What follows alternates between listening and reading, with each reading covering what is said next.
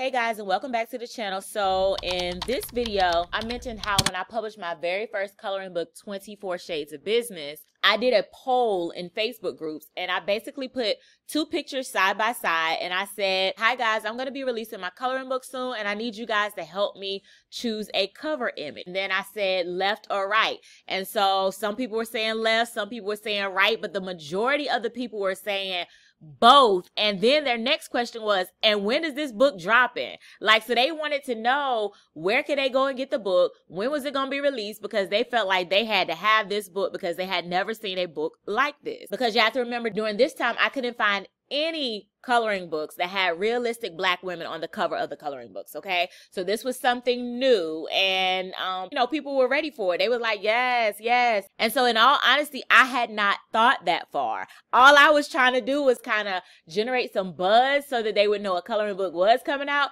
but I didn't even think about the fact that people would be asking me, you know, where can they get the book and all that. I went to Shopify, which I love. I create all of my websites on Shopify. By the way, if you are going to be launching a book soon, or if you just need a platform to build your author brand or business, then click the link in my description below and you'll be able to get 3 months on Shopify for just $1 a month. So that way you can play around with your store, go ahead and create your coming soon page, and maybe even start playing around on the back end if you're going to be thinking about eventually building a website for your book business. But today we're going to be talking about how I was able to set up a coming soon Shopify page for my coloring books and how you can set up a coming soon Shopify page yourself. Once you click my link in the description below, you will enter your email address to go ahead and start your free trial, okay? So once you've answered all of the questions, you're going to see the back end of your Shopify store. So you would click on Online Store, because the first thing you're going to want to do is go under the Preferences tab. And then that's going to bring you to this page. You're going to scroll down until you get to the password protection section, because you're going to want to make sure you restrict the access so that your store is not open while you are working on your back end. So you're going to make sure this button is checked here so that you can restrict the access. So then after that button is checked, you're then going to click on the Themes tab.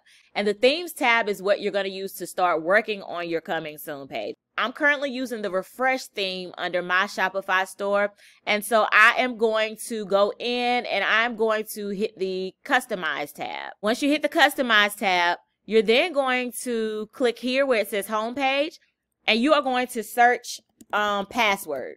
And so that brings us to our coming soon page. I did my coming soon page. I did not zhuzh it up or anything. I literally left it basic. But if you click on, for example, password header, you will be able to put your logo here. Mine is defaulted because I already have it in there, but this is where you would be able to replace it or select the image for your logo if you wanted to make any changes to it. You can also change the width to your logo and even the color scheme.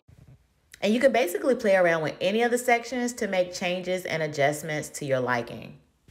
So let's say if I wanted to just leave it white like that, and then we can click on this big block. So basically, whatever section you want to change, you just click on that section, and then you'll see on the left side where it allows you to change it. So this is the background image that we just clicked on. So this is where you would go to select an image.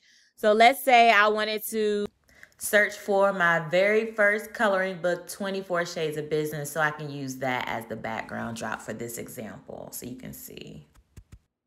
And then you can change the banner height. Small, medium, large. Let's see what large looks like.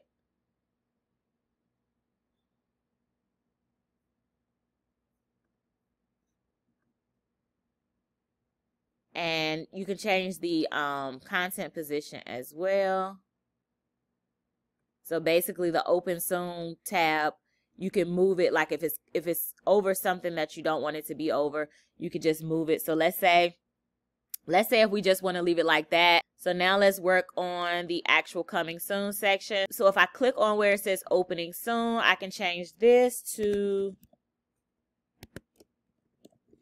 coming soon. You could even adjust the opacity on the background, which I think I am going to leave it a little darker. So coming soon, be the first to know when the book launches. Be the first to know when the book launches, sis. And then they can go ahead and leave their email. Now, of course, you can make this, you could play with this, make this bold. italicized. You can even add links to it. You can even use AI to generate text, like how I wrote that. Be the first to know when it launched. Let's see if I rephrase it and see what it says. So as you can see, because y'all know AI, everything is AI now. So let's see what the suggestions say. Be the first to receive updates on the new book releases. Stay informed and be the first to know about the book launch. Get exclusive early access to updates on the book launch, sis. So, all right, we can go with what it says and we'll just leave it like that.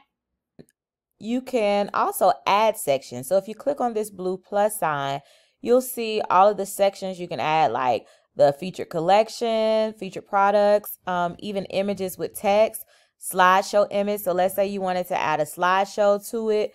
Then this can just give your page a little more length. So it would no longer be just the coming soon, but you would be able to also include additional information that you may want someone to know about your brand. So you can go as deep into designing as you want to for your coming soon page.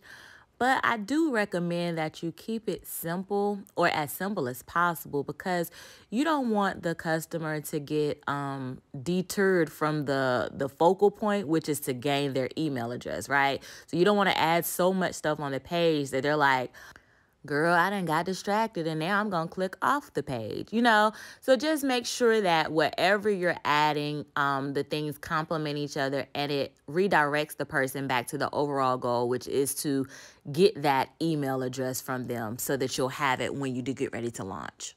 Under the app section, you can also add your Instagram feed and any apps that are available under that section as well. We're just going to go back and remove this block. All right, and at the bottom, you'll see where it says, this shop will be powered by Shopify. If you don't want that on your coming soon page, go back to your theme section and then click on these 3 dots and then go to edit default theme content. And now we're just going to type in powered. If you don't want the powered by Shopify, you would simply click in this search menu and then press delete so that it's gone. And then we can go back under customize to take a look to see if it's gone. And we can see if it's gone by going to password and checking it out, scrolling to the bottom. All right, so now you see that it no longer says powered by Shopify here. And let's also make sure it looks good on mobile, because mobile is really important. So this is what it would look like on mobile. And then you would save it, and there you have your coming soon page. All right, guys, until next time, bye-bye.